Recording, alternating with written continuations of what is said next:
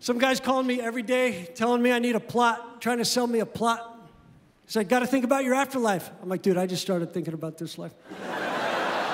Like a month ago, when you started calling me every day, saying I needed a plot. He's like, what about cremation? Have you thought about cremation? I'm like, you pay for cremation in advance?